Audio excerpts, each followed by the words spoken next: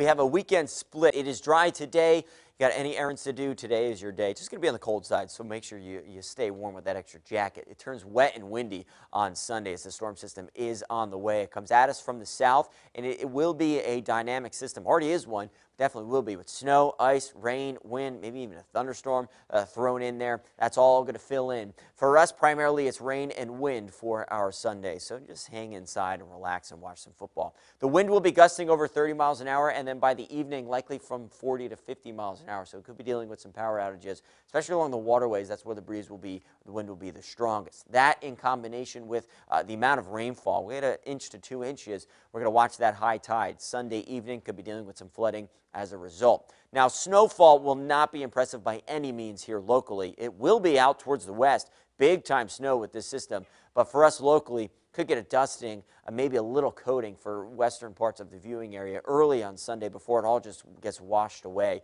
by the rain. As that rain fills in, the wind picks up by the afternoon. That rain-snow mix will be very early before it flips over the rain. And then again, we'll watch the high tide on Sunday evening for some flooding. And other than that, conditions will pretty much quickly improve into Monday, into the holiday, Martin Luther King Jr. Day. There will be some clouds lingering early before sunshine takes us into Tuesday. Temperatures holding in the 40s.